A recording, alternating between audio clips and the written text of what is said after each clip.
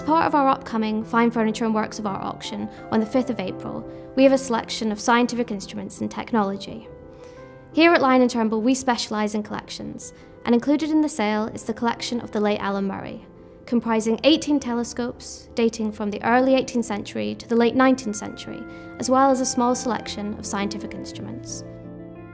The collection was a curatorial project of the late Alan Murray, who was a convivial banker in Hong Kong, and whose long-standing love for fine art, and in particular Scottish paintings, was well known amongst his companions.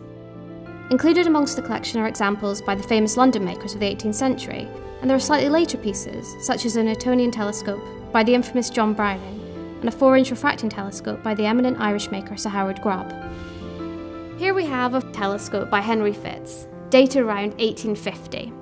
It has a mahogany tube, polished brass mounts, and it's raised in a wooden tripod. It has the all-important maker's marks towards the end of the tube, stating Henry Fitz, New York. And it's estimated that he made around 40% of America's telescopes between 1840 and 1855.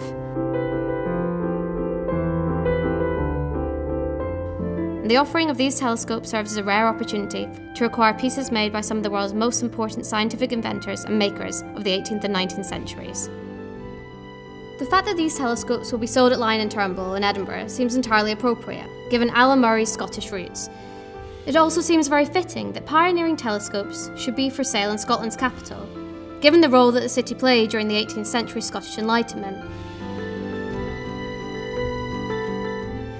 The collection of the late Alan Murray will be featured within the selection of scientific instruments and technology, which also includes early Scottish and European instruments through to 19th century pieces, all as part of our Fine Furniture and Works of Art auction on the 5th of April.